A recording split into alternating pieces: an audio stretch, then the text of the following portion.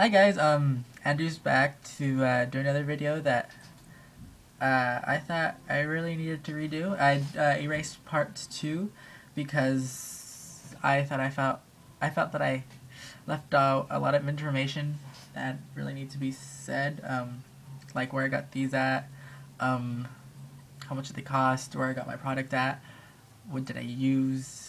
I know this time there isn't any music, but part 3 there should be a little bit more fun effects. I am going to be music, slide, fade out, you know, all that good stuff, and so let's get started. I got these at Sally's. I bought these in Honey Blonde. So these are the original color.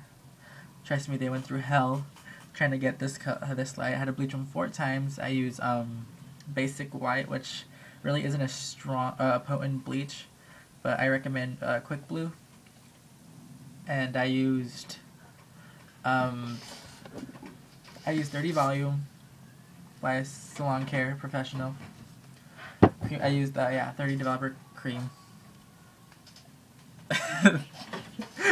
Sorry, my sister's here. And I used this. I washed out. I bleached them entirely. I washed them out, but they also had a pink tint to it. So what I did was I used my old generic kind, and it's Chemex Distinctions, which I really don't recommend because it leaves a pink tint also, and that really defeats the purpose of me trying to get rid of pink and adding a pink tint to it. So I went to go buy. I did buy this. It was a few days ago at Shimmer Lights by Clairol, and so far that's been working great. I mean, I've left it in a couple times a little bit long, and it does leave a really purple vibrant color to it. Yeah, and then I used Color Charm. It's for the lightest ash blonde. I mix it in with 20 Developer. I don't have 20 anymore, so I use 30. But this is what the bottle looks. 20 by Salon Care. 20 Volume Cream Developer. And I used, mix that, let it work its magic, and washed it out 35 minutes later. And let's see. I got all that stuff at Sally's. The Shimmer Lights I got at Sally's for $8. That was an 8 ounce bottle, and this I got. Here, let me show you what it looks like. It looks like this. It came in this box. You can find it at Sally's too for $5. Let's see. I bought an extra bottle of weave glue because I was running out. And so yeah, this is what the outcome is. Part 3. Now part 3 is going to be done by January 6th, January 7th, because you know New Year's is around the corner, and the year is almost over. So I plan to go longer.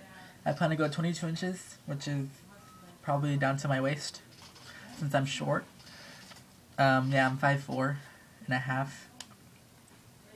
So yeah, I'm going to buy them, but I'm not going to buy them straight. I'm going to buy them wavy, because I think wavy is much more prettier, and you can straighten them and then wash them and then maintain its wave.